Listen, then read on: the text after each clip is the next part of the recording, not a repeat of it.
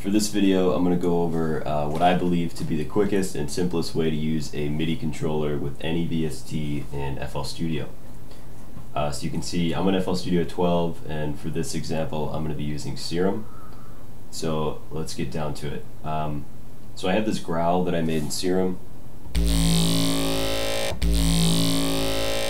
So that's sounding pretty good. And what I want to do is modulate that growl using my MIDI controller. So I'm going to use the knobs up here.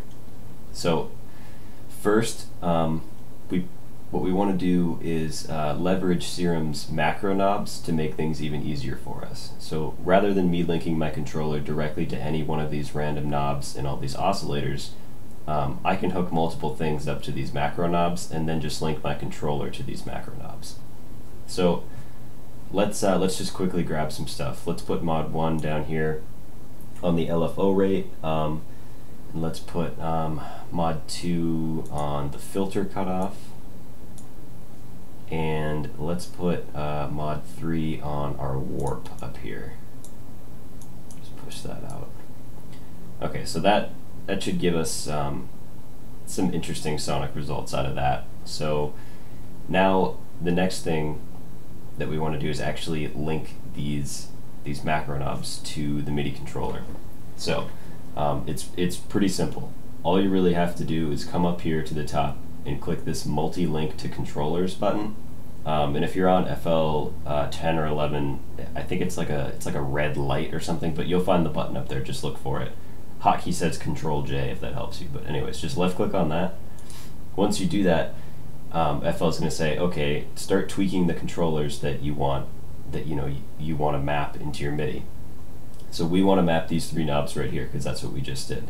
So just tweak that, and then tweak that. And remember the order that you tweaked all your knobs in, because it's going to be important when you get to the actual MIDI mapping. So once you've done that, come back up here to the button that's probably lit up, right click on it and say override generic links.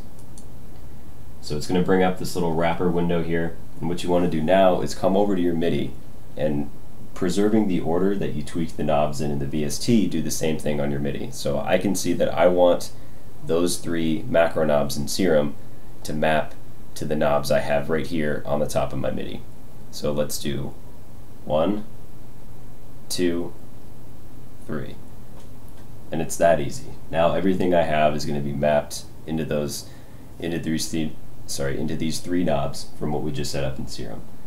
So what I could have done is name these a little bit better so it's easier to follow. So let me go back and just do LFO.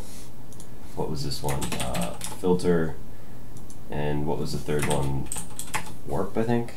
So let's try playing this now and using our MIDI knobs to see if this worked.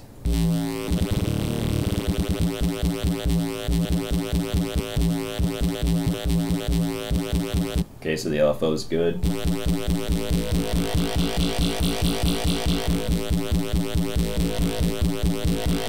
Filter's good.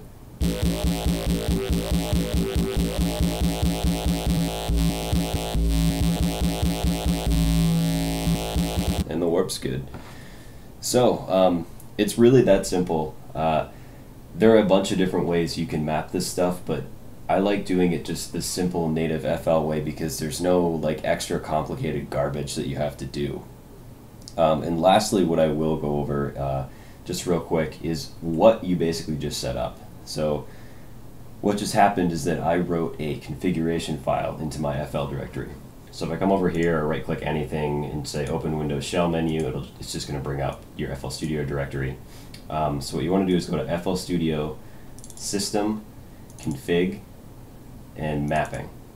And inside of here you can click Generic, Local, and that mapping that I just set up is going to be right here.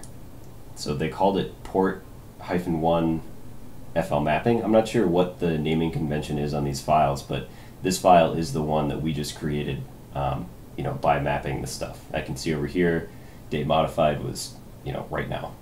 So what you actually can do is open this up. It's just straight up a raw XML file. So you can actually open this stuff up and you can see like all your different control parameters you set up. You can actually change some of this configuration. You can change the smoothing, the speed, and you know, depending on what you're doing, you might have a lot more options here. So I can see that, you know, here's my control parameter 1 for serum, control parameter 2 and 3. So it's pretty neat that you can just open all this right up and see it.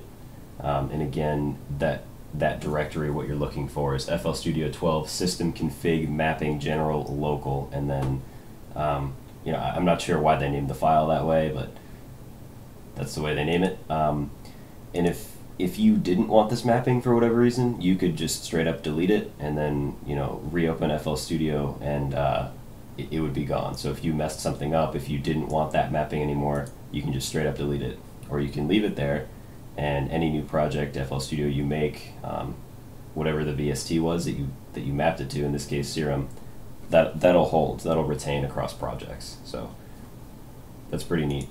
So I hope this was helpful.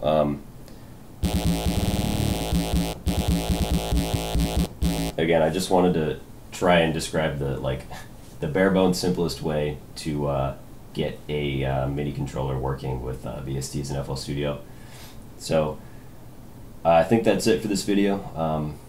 Thanks for sticking around, and I'll put that growl preset in the description too, just because why not? I'm sure someone will ask for it, so I can put that down there. Yeah, thanks for watching. Peace out, guys.